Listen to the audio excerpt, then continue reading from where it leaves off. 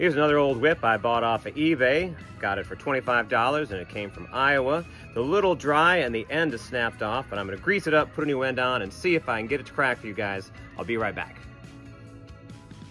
So all I did to the whip to try to bring it back to life is apply some Picard leather dressing because the leather was really dry.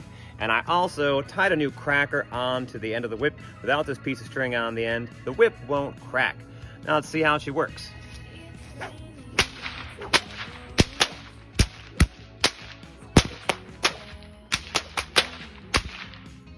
That's a sweet little whip. Really good deal for 25 bucks.